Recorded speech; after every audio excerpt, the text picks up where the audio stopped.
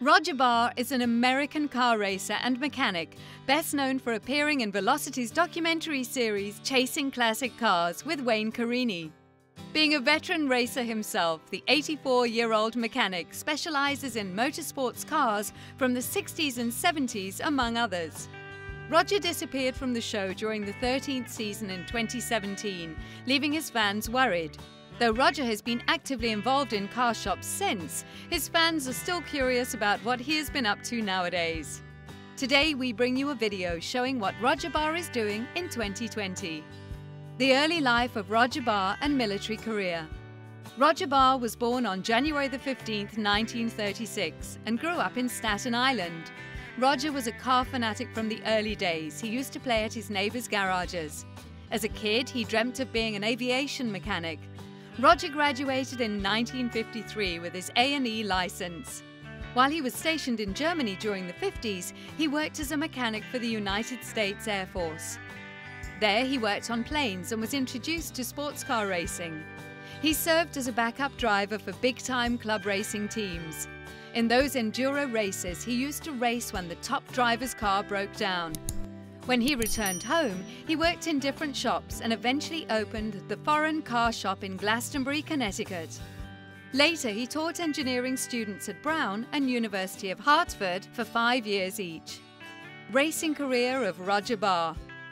Roger started racing in his mid-20s. In 1964, he participated in SCCA National Championship Runoffs Formula V, where he came second.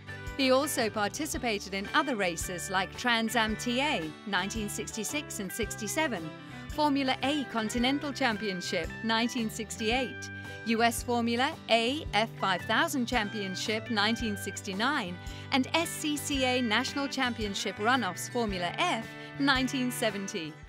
Roger's friendship with Wayne Carini and chasing classic cars. Among Roger's many customers in the 60s, his most frequent was Wayne Carini's father, Bob Carini. This was when young Wayne Carini met with Roger.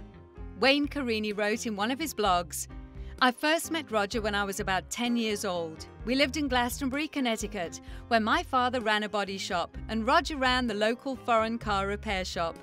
If Dad was fixing an imported car that needed mechanical work, he'd take it to Roger.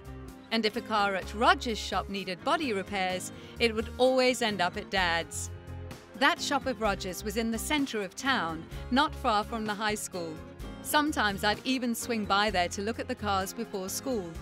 Early one morning, the door was unlocked, so I went looking for Roger. Eventually, I saw his legs on a creeper sticking out from under a car. He'd been working late and he'd fallen asleep beneath it. In 2008, Wayne Carini approached Roger Barr to work on his show Chasing Classic Cars, and Roger accepted. Roger was a series regular, having appeared in 43 episodes. Wayne Carini himself hosts the season 15 of the Chasing Classic Cars. Roger Barr's health issues. In 2017, he was absent from the show for some time, which left many fans worried. He later announced that he was suffering from illness and knee pain. Back in August 2017, he was hospitalized due to infections on his leg. He recovered and resumed his work sometime later in November. After a few months, he had an accident while working at F40 Motorsports, which again led him to the hospital bed. In 2019, he posted on his Facebook account that he was receiving psychiatric help as well. What is Roger Barr doing now? Roger Barr currently resides in New England with his wife, Sally Barr. The 84-year-old mechanic is still working in his shop. On June 8, 2020, he announced on his Facebook account that he will be working in a car restoration shop, The Paddock, in Connecticut from now on. Should Roger Barr return to chasing classic cars? Let us know in the comments below, and don't forget to like the video and subscribe to our channel.